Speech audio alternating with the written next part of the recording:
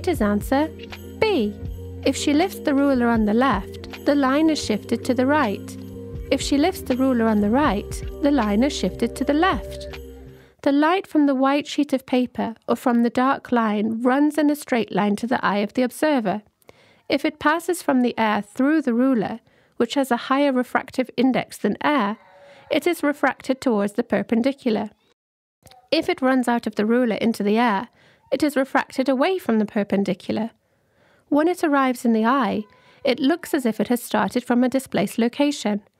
If you lift the ruler on the left, the line looks shifted to the right. If you lift the ruler on the right, it looks shifted to the left.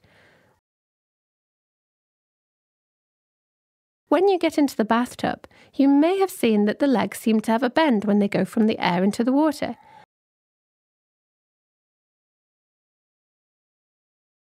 But that's not the case. It just looks that way, fortunately.